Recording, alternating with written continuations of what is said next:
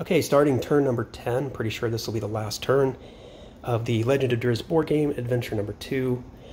Our heroes are both beat down pretty good, but so is the villain. The villain only has 1 hit point left, so yeah, all we have to do is land a hit and game's over because we already have the crown. So Drizzt is immobilized, so he can't move, but the rules indicate that like immobilization just kind of anchors you in place, but you still have use of your arms. You can still shoot a bow, anything like that.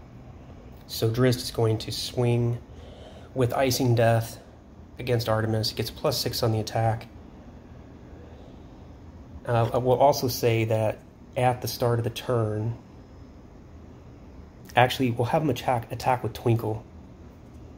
And so attack one adjacent monster and then place the stance token, so that way if he can absorb an attack basically that way.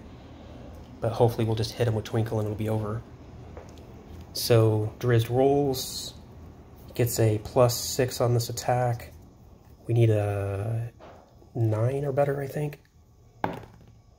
Yeah, that's it. We got the 18, and technically I think that even is a critical hit. Okay, no, not a critical hit. Alright, so that's 18. So yeah, that does the 1 damage that's necessary to take out Artemis. So Artemis goes down. And let's just kind of play out what happens here. So we didn't use that. He couldn't move, but he did attack. Again, he can't move, so technically he gets a treasure, not that it matters.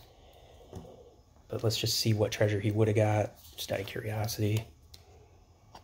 Mask of Disguise, blah, blah, blah, it doesn't matter. Okay, so let's just read the victory condition. The heroes win the adventure when they defeat Artemis in Trari, and any hero has the crown.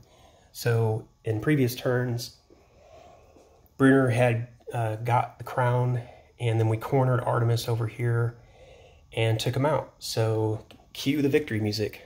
Game over. We won adventure number 2. If you watched all of this, please, well, thank you for watching. And if you saw any mistakes I made, please let me know. I tend to consider an adventure invalid if I won the adventure, but I made a mistake that was in my favor.